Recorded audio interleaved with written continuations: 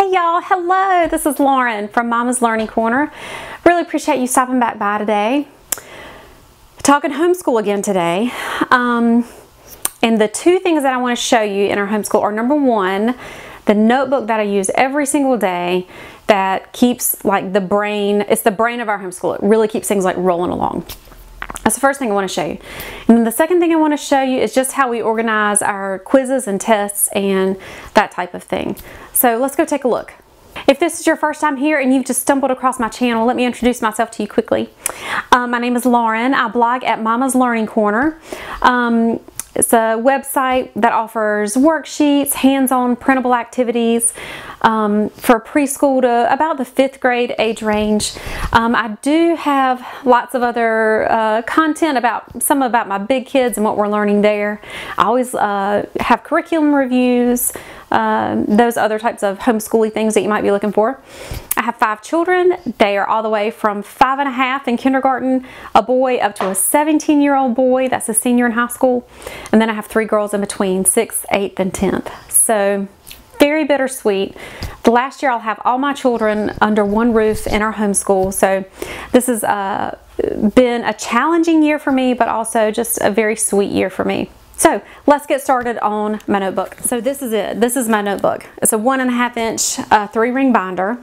And I'm going to turn the camera around in just a second and show it to you page by page or section by section. But my whole goal with most anything in life is to, especially my homeschool life, is to just put it on autopilot. I need to not have to sit down every single Sunday when I plan for our week and determine what in the world we're going to do for the week. I just don't have that type of bandwidth or that type of time. So everything is on autopilot for me that I can figure out how to get on autopilot. Meaning the lesson plan's already made. I'm just creating the sheet. What makes this on autopilot for me is I literally flip to whichever child I'm on and see what they're doing for the week, or for the day, or for, you know, the column that is, you know, Monday or the column that is Tuesday. And it helps me have an overall picture of the week. So my whole goal here is not having to reinvent the wheel every single time I think about our school. So that's the whole goal here. Okay, so let's take a look at this notebook. Now I use this every single day. It stays on my big school table that is sitting on right now in our schoolroom. I have a 1.5 inch notebook, 1.5 inch 3-ring binder is probably a more accurate description. And one will usually last me for 2 years. I did buy a new one this year just because I am kind of hard on them. Okay, so this is just a note to myself. And I often have notes on my inside pages here. So this is the first section, and this is what's going to house all of my calendars, my schedules, all of those type things for the year. So I always have a yearly calendar that has marked off the dates that we're going to be off and the dates that we're in school. And then I have my attendance calendar, and I go ahead and mark off the big dates that I know that we're going to be out of school so we can look forward to them. Yeah, and then the tally of the school days goes along the bottom, and it's only 1 page. The second semester is here on the back sheet. At the beginning of the year, I try to make somewhat of a schedule, a routine that we can implement every single day. And the yellow is me, and then the other colors are my children's online classes. And then we kind of work around other things that are going on in life. But the things that don't move, the online classes or the in real life class, in-person class, those are anchors and those never move. And so then I build the rest of our schedule around it. So yeah, and that varies a little bit from week to week when we have class on different items, different subjects, but I mostly try and stick by the schedule. I have a recitation list that my daughter and I are doing for 3rd form. I have the capitalization rules that my other daughter and I are doing. So these are things that I reference at least once or twice a week. So that's why they're here in the front. Now the next section I have, and I use plastic binders for these, and this is probably the 3rd year I've used them. I have one for each child. And so this is going to be my 6th graders' schedule for the week. I print these in Publisher. They're custom for each child. The date goes up here. They're only done by the week. So the date goes up here. And then their classes go down the side. I almost always put our our online classes up at the top, and then they can easily see what is due for me. Typically they come and check off what has been done for the week. Sometimes we get to the end of the week and there hasn't been checks off, and then I have to go find people and hunt them down and say, you know, what are we missing here? And please tell me that this has been completed. Otherwise there's going to be trouble.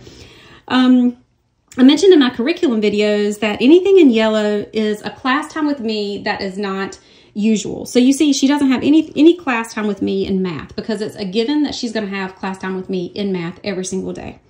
However, for Latin, we have class the first day and we have recitation on Tuesday, Thursday. So we don't have something daily. Literature class, we only met once this week. Science class, we only met once this week. We had some other things on Friday. Otherwise, we probably would have pushed had another class on Friday.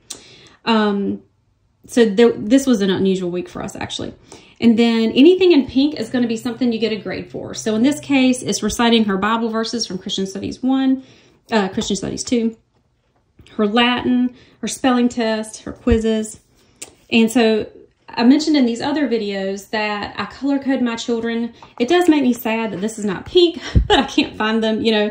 I can't find the colors for these, but I do color code my children. Since I have 5 of them, I need things to be at a glance. So she is pink, always has been. And so when my eye sees pink, I know that it's going to be my baby girl. So I do these in order of age. I start with my 6th grader. I do not have anything in here for my kindergartner because I don't plan to this degree for my kindergartner. I'll show you how I do it. It's in a separate spot. So this is my middle girl who's in 8th grade. She's always in purple.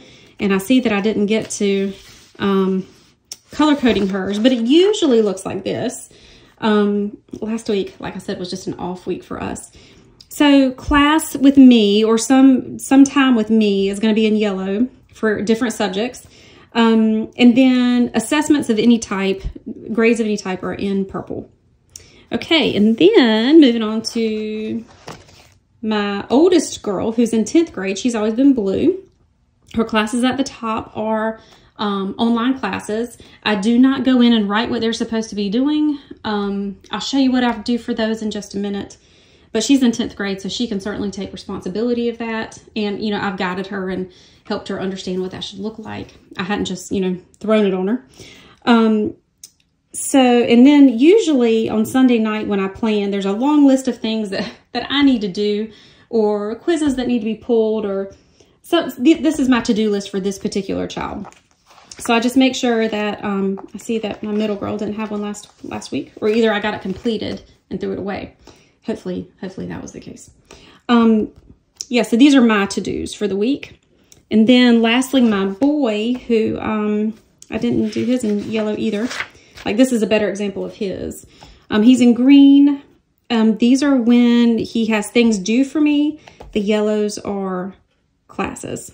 And so I make all of these pages on Sunday night, and then I make a copy of them. They highlight their own pages and make it look like mine, so they know what they are doing for the week.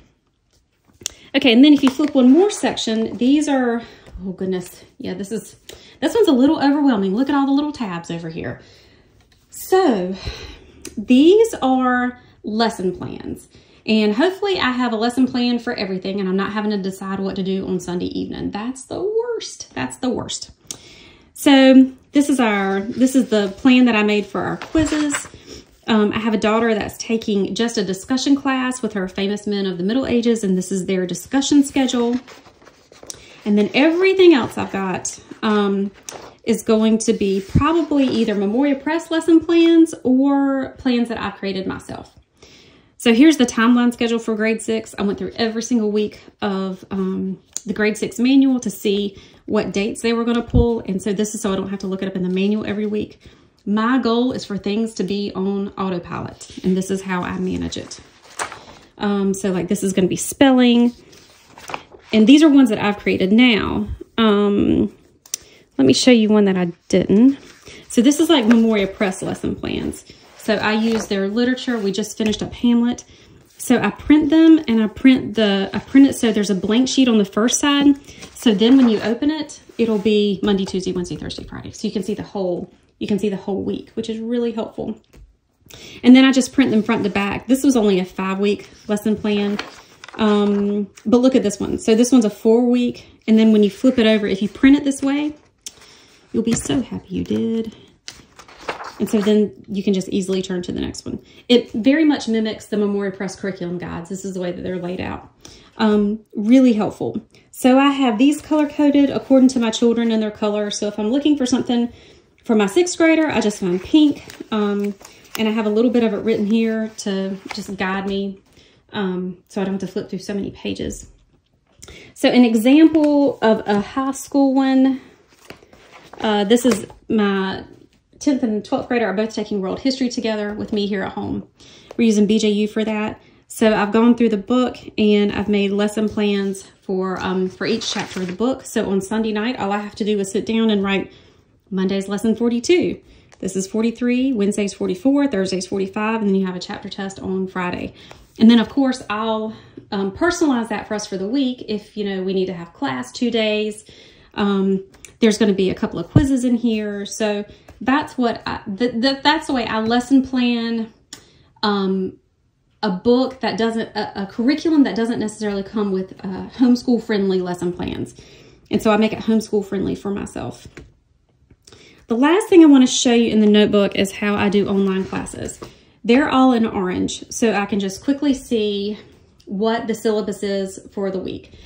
Now, I love Memorial Press, but I think one of their biggest downfalls is that it's not easy to make a paper copy of their lesson plans for the week. So I love how they have it split it up day 1, day 2, day 3, day 4. That's perfect. However, you have to spend some time copying this from a web page, putting it in Word, formatting it so it doesn't print on 55 sheets of paper.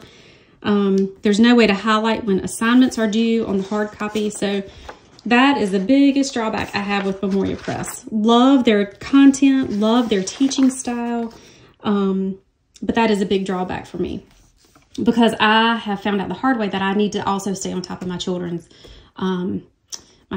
activities for the week in their online classes. I can't just depend on them to get that done. They need to be under my thumb a little bit more. So this one is in blue, so it must be for my oldest girl. This one's in green, so it must be for my oldest boy. These are tests and when they are due, just for my own knowledge, so I can not have to look online every single time. So mostly my big kids take online classes, and they don't take all online classes, just a few here and there. This one's for my middle girl because it's in purple. But so these are mostly so I can keep on track with what they are learning and studying, and especially when assignments are due.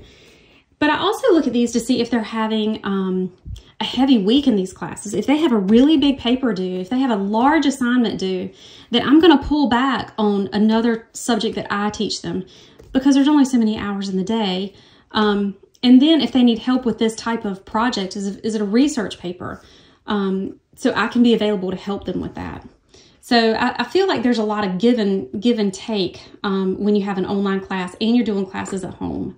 Because, everything can't be hard. Some things have to be a little bit lighter. And so on my end, I can make it lighter, even if their classes are like bulldozing through material.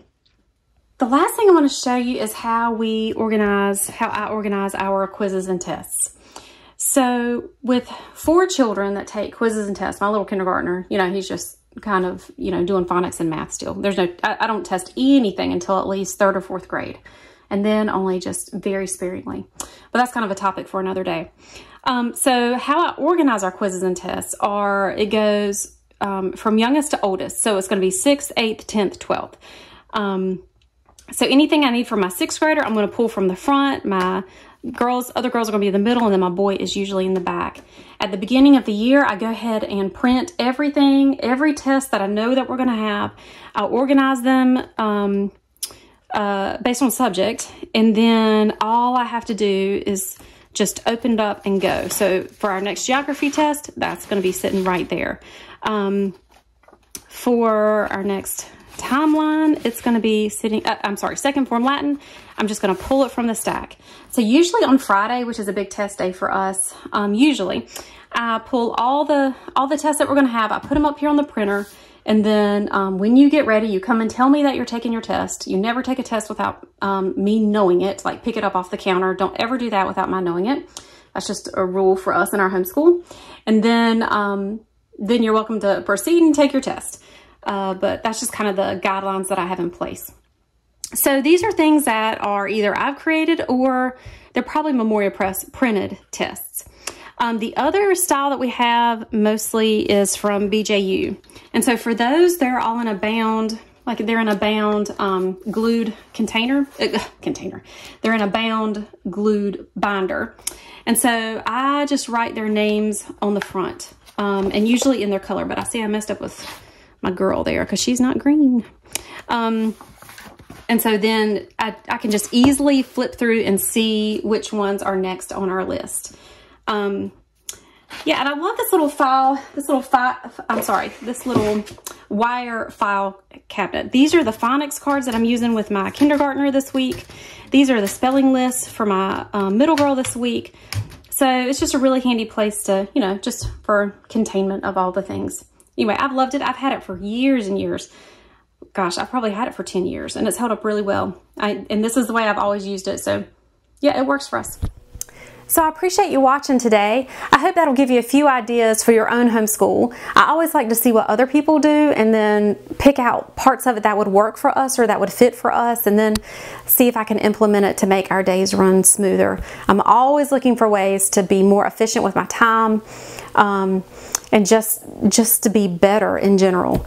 The more prepared that I am and the easier things run on my end, it goes so much smoother for the kids just in our day-to-day lives. The more prepared I am. The weeks that I am not prepared, the weeks that I do not have that sheet filled out are disastrous. They're just really bad.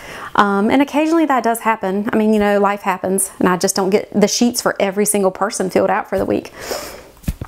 That's the way it goes. But 9 times out of 10, I do have them completed and our days can you know, move along at a good clip. Yeah, so take what you can get out of this and then implement what you'd like in your own homeschool and see how you can make things work better for yourself. I always pray and ask the Lord to show me ways that I can make this better. Especially if I feel like I'm not doing a very good job. What are ways that I can make this run better? Show me, give me ideas, give me something fresh, Lord. Show me something fresh that I can do for this week that would make this run better. Yeah, so I'm always asking God, show me, and then I'll do it. But I need some hand holding to get there, you know. So pray and ask the Lord, how can I make my homeschool run better? What can I do more efficiently if that's something that you struggle with or you see areas that could use some improvement there? Okay, I appreciate you watching. Yeah, hit subscribe if you will, and then I'll show up in your subscription feed whenever I post new videos, and I often post things on the community tab within YouTube, and I think that only shows up on mobile. So yeah, I'd love it if you subscribe and share my channel with other people that that it might could help. Okay, appreciate you watching. Thank you.